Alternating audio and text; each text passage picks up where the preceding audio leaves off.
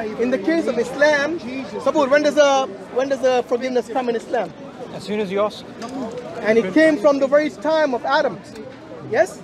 Remember when Adam alayhi salam, when he slipped and he actually fell for the trap of the shaitan, yes? What did Allah subhanahu wa ta'ala say? Did he say, I reject you because now you're a sinner? Because you cannot approach me now that you're a sinner. Because this is what the Christians say. They said we human beings, we cannot abide by the laws of God. We cannot come to God because we are all sinners. Yes? In Islam, we do believe that every Bani Adam, every child of Adam, means every human being is a sinner. But the best amongst them is the ones who repent. Yes? The ones who ask for Tawbah. Yes? And Tawbah is to seek forgiveness, to seek repentance.